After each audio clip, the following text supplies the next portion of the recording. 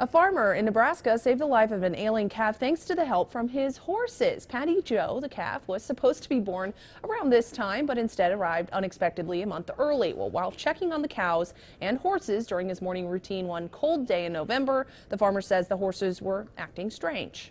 Sunday was over here by the edge of the pond, just licking the ground, it looked like.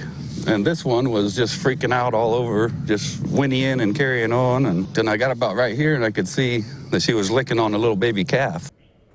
Kevin Lewis tells KOLN he and the farmers in the area didn't think baby Patty Joe would make it, some saying she wouldn't even last another 4 hours. For several days, though, Lewis and his family bottle fed the calf and nursed her back to full health, and miraculously, the calf survived, doubling her weight in only a couple weeks. For now, the family says they'll keep her inside until she's a real cow.